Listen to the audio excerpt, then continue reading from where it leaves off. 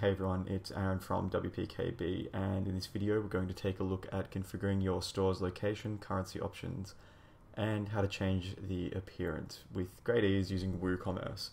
You can see on my screen now I'm looking in the general settings. You can get to this at any time by going to WooCommerce and then settings, of course, and naturally it will default to this tab. So the first thing we want to take a look at is the location settings of the store. And this is really about where your store is located. So the base location is what you would first choose, of course. This store is by default in the UK. Maybe you're in Uganda. You could set that to Uganda, of course.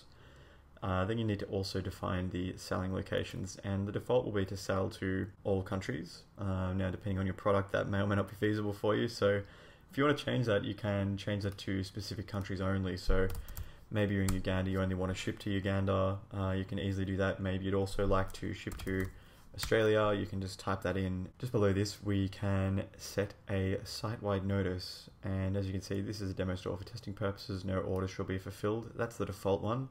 You can change it to be anything you like, of course, just so long as it's something of value. It's a great little feature that you can use just to pump out messages across the whole store. You could even use it to let people know of a sale or a discount coupon or something to that effect anyway. I'm just going to turn this off for the moment. And just below this, we can see we can enable the REST API, and it's turned on by default. And having it enabled will allow developers to access your store's data from outside of WordPress. So, from an external application would be a good example, and is pretty useful if you're not the developer, but you have one that you're working with to create some kind of solution for you. Of course, if you have no need for it, you can very simply turn it off just by unchecking the box.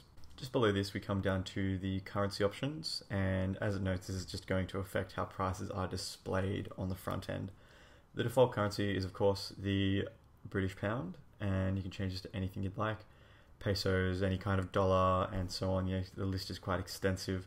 We're just going to change this to US dollars for the moment. And below this, we can set the currency position. At the moment, it's going to be on the left. That is the default. You can put it on the right, perhaps a little bit unorthodox, or you can put it on the left with a space, so it just has a nice little area of white space in there. And then we get down to the separators and decimals. Now, obviously, the setup of this is going to depend where you are.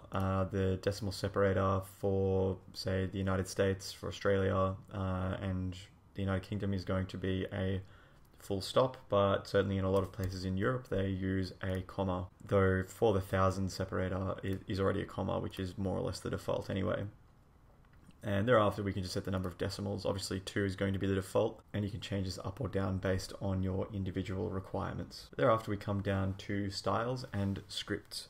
As you can see here, we've got some options for editing the front end styles of the store. If you want to find out what each of these will impact, you can just simply hover over the question mark.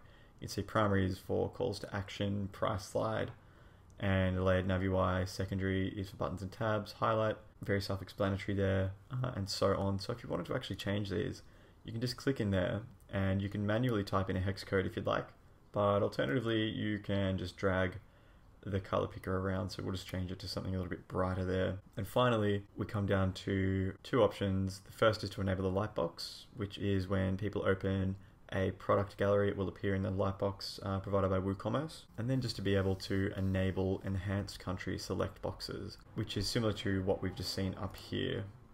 When you want to have something like this, and you can just type in and it will search through there for you. But that's all that we need to go through in this video. It's just how to configure the finer parts of your store, such as your location, countries you sell to, currency and currency display settings, and just some really simple and easy ways that anyone can change the front end styles of their store. Once you've done making any changes here, of course, hit save.